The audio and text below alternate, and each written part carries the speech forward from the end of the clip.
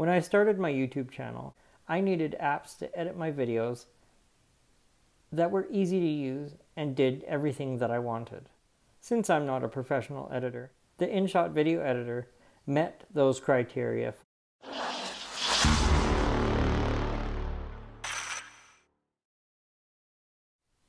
Hi everyone and welcome back to the channel. If this is your first time here and you're looking for technology tips, tricks, and tutorials, you've come to the right place.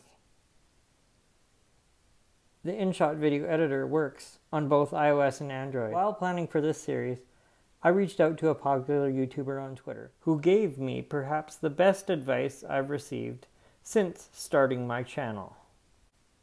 In this series of videos, I'll walk you through how to use InShot. Let's take a look at some of the things I've already done with both videos and photos.